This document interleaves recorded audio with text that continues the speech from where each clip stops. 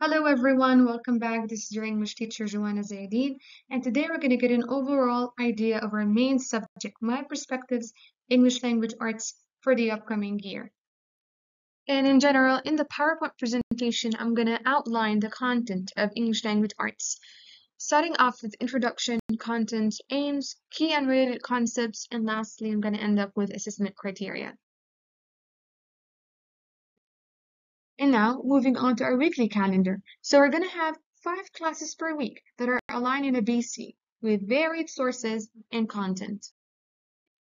And now in our main subject, which is English language arts, we're going to answer a lot of questions that are what skills do we need to enforce?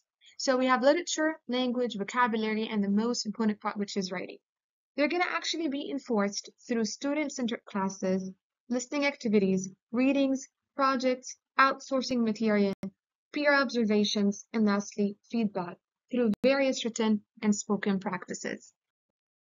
So to start off, my perspectives is a student-centered English language arts program that embraces global universal approaches, leading students themselves to constantly question and inquire through diverse representations of literature, authors, characters, and even cultures.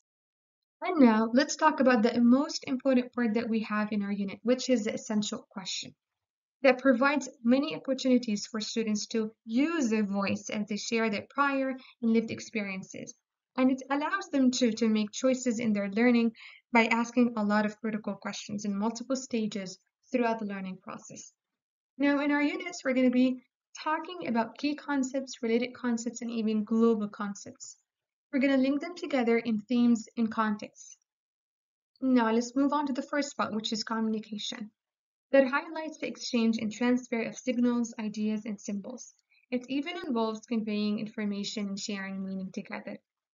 Yet the other key concept is connection, that highlights our links, bonds, and human relationships in relation to our time and culture.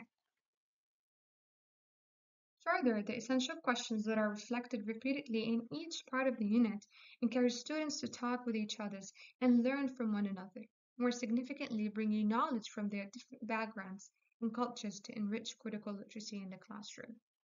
And the key concept that is mainly highlighted here is perspective, which is actually the position from which we observe situations, as it can be associated to individuals or groups. And now to the learning process. So the learning task, whether it be individual or collaborative, it encourages discussions that allow students to draw upon conclusions to their varied and rich backgrounds, to gain eventually the confidence that allows them to be agents of change, doers of action. Eventually, our book Perspectives honors students' choice and voice as they perform research in response to a prompt or task that they choose and complete project-based tasks in a format of their choice. In Perspective, intercultural understanding is highlighted when we let our students ask great questions of the world, leading them into becoming world changers, future inquirers, and leaders. And now moving on to the assessment criteria. Now, in regard to objectives, the objectives of the main subject state specific target. Number 1 is analyzing, 2, organizing, 3, producing text, and lastly, using language.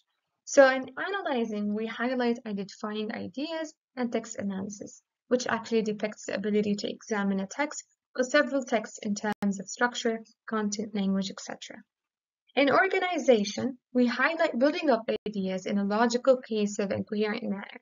In other words, organization promotes a clear message with purpose. Following up with producing text. Now, in producing text, we highlight exploring creativity and selecting relevant details and examples when it comes especially to imagination and sensitivity. However, in using language, we highlight and grant clear communication when exploring ideas. It highlights the use of suitable nonverbal forms of communication. And that's it for our class today. See you.